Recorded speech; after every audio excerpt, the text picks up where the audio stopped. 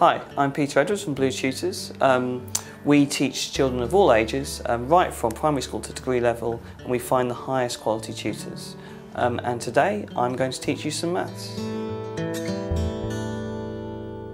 What we're going to do now is look at how to calculate the cubic metres of a particular volume. So we've chosen two fairly simple volumes, and we're going to look at how to work out the volume of those two shapes. So to start with, we're taking a cube, which is probably the most simple shape for which you can work out the volume. And it's very straightforward. We're going to take the height of that cube times its width times its depth. So in this case, that is 2 times 3 times 4, which is 24.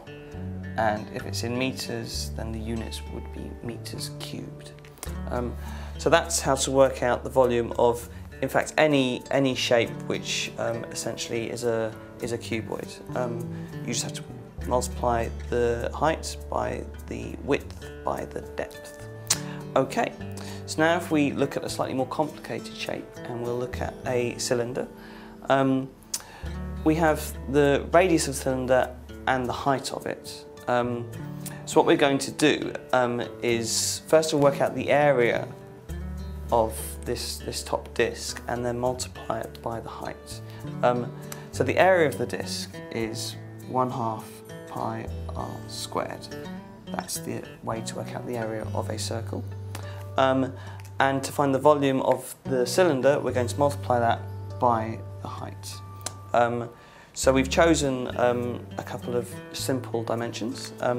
So if we had a cylinder with a radius of 2 metres and a height of 5 metres, then the volume will be 1/2 pi multiplied by 2 squared multiplied by 5, which is 1/2 pi times 4 times 5, cancel the 2 there, and that will give us 10 pi. And again, the units of that will be metres cubed. And that's how to work out the volume of two simple shapes.